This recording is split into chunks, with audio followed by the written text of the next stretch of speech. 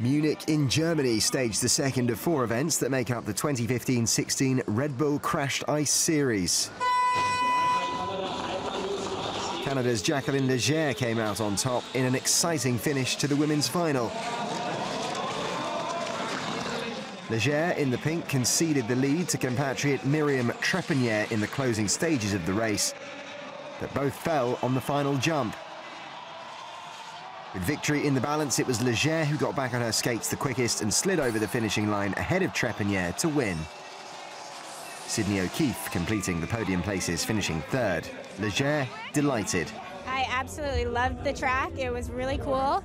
And then coming down kind of blind down the big steep hill and seeing everyone is really awesome. In the men's race, Cameron Naasz powered into the lead, heading into the first corner, and used his impressive speed and balance to hold on to first place the rest of the way to claim victory. Scott Croxall of Canada took 2nd place, with his brother Kyle pipping France's Tristan Dujardil to 3rd. Naasz happy to get the win.